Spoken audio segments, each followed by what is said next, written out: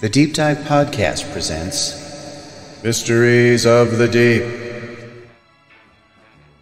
Hello, divers. I'm Tom Feeney, amateur sleuth and professional police lineup model.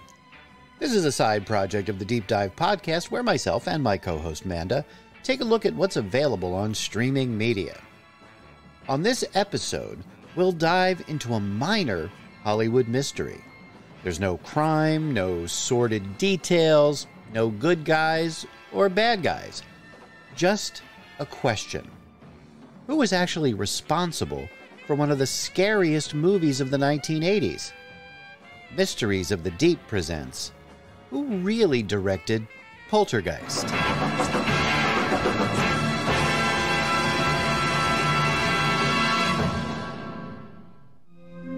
The house looks just like the one next to it, and the one next to that, and the one next to that. A young couple live in it. Give Ken a kiss. You are so obnoxious. With their 3 children. Of course you don't kind of chew each bite 10 times. And something more.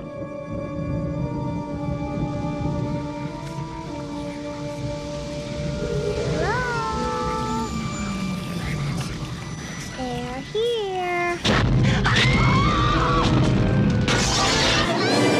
What's happening? Poltergeist. It knows what scares you.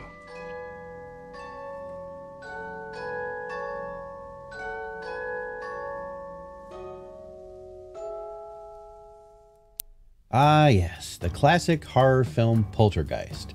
A twisted version of 80s suburbia, where the American dream is turned into a disturbing nightmare as a result of unchecked human expansion.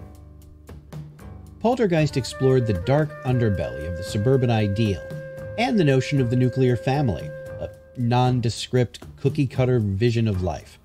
Husband, wife, kids, dog, 2-car garage, swimming pool, a facade of normality built on an unstable, and in this case, undead foundation. The film, released in 1982, was both a critical and box office success. If you ask most people who directed Poltergeist, they may say Steven Spielberg. After all, he was the writer and the producer, and the film matches his style and cinematic sensibilities. However, the film is credited to director Tobe Hooper, best known for the much rougher and grungier The Texas Chainsaw Massacre. It seems like a long way from central Texas to the California suburbs, and Poltergeist doesn't feel like any other film Hooper has directed before or since. This has led to much speculation about who actually directed the film, Tobe Hooper or Steven Spielberg. The answer is not as easy as it may seem. As Poltergeist was preparing to enter production, Spielberg was working on post-production of another, more personal project. A child's joy, a mother's love, a friend's devotion.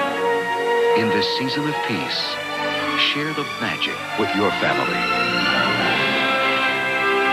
Steven Spielberg's E.T., the Extraterrestrial, from Universal Pictures, rated PG. Now playing at theaters near you, check newspapers. According to Spielberg's contract with Universal Studios, he was not permitted to direct another movie while still working on E.T. That, plus a coming director's strike, meant that taking the helm of Poltergeist was not an option. However, according to reports from both cast and crew, the credit for directing the film should go to, well, both Hooper and Spielberg? Well, taking all the published accounts into, account, the two had an unusual working arrangement. Spielberg spent most of the shooting schedule on the set, advising Hooper throughout the shoot. Ultimately, Hooper was the one saying action and cut, but since this was Hooper's first major studio film, he pretty much had to defer to Spielberg's wishes. Now, to paraphrase Boromir, one does not simply override the director of Jaws. Hooper also had to defer to Spielberg's experience in dealing with complex special effects and professional actors. In essence, Spielberg was calling the shots, and Hooper was there to get a masterclass in studio filmmaking. And by all accounts, Hooper was happy to do so. It was the opportunity of a lifetime, and if Spielberg was willing to let Hooper take the credit, so be it. Now, perhaps the final word about this debate comes from director John Leonetti, who helmed the original Annabelle movie. Leonetti was an assistant cameraman on Poltergeist and was on the set every day of shooting. In a 2017 interview, Leonetti seemed to put the debate to rest. He said, quote, "Steven Spielberg directed that movie. There's no question." Leonetti went on to say, "It wasn't anything against Toby. Every once in a while, he would actually leave the set and let Toby do a few things just because, but really, Steven directed it." Now, there are other accounts that describe a more collaborative relationship between the two directors, but given their vastly different rungs on the Hollywood ladder, it seems likely that the more experienced and powerful part of the duo was the real driving force behind Poltergeist.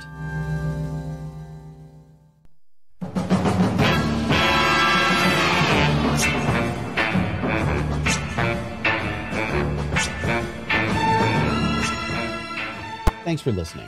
If this is the first time you've heard this podcast, check out our past episodes and subscribe so you don't miss a single one. And we would love to hear from you. Drop us a line at thedeepdivepodcast@gmail.com or on our Facebook, Instagram, or Twitter feeds. You can find links to those on our website, thedeepdivepodcast.com.